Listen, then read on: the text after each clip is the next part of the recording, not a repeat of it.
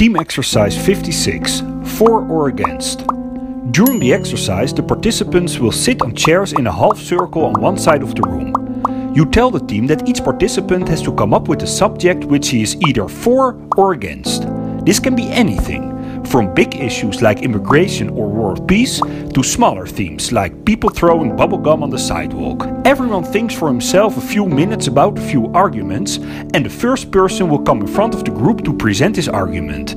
In this case, a presentation against animal testing. He tells the group he thinks it's ridiculous that animal testing is still happening in 2017 and comes up with arguments for a few minutes. After the participant finished his presentation, the listeners can ask critical questions regarding an opposite opinion. In this case, the participants in the audience pretend they are people who are for animal testing. In this case, one person asks, "If you have a headache, you use painkillers yourself, right? This medicine is also developed by animal testing." The one in front of the audience answers, "Yes, that used to be the case, but there are technical inventions now that make animal testing unnecessary." Tell the one speaking to not give the answer only to the one asking the question, but to give the answer to everyone.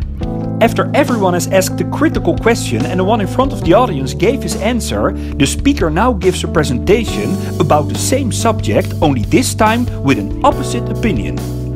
In this case, why he thinks animal testing is a good thing. He can use the earlier critical questions from the audience as an inspiration for new arguments. In this case, he starts with, "Animal testing is important for the well-being of the human race." Also, this presentation will last for a few minutes. When he has finished this argument, it's the next person's turn. Keep doing this until each participant has given a presentation in front of the group, answered the critical questions, and gave the opposite presentation. Everyone now sits in a circle and evaluates the exercise. Was it difficult to present the opposite presentation while you actually didn't agree with it? Or maybe it was easier because it wasn't real and vulnerable? Did the participants felt the critical questions as a personal attack, or did they saw it only as an attack on the subject itself?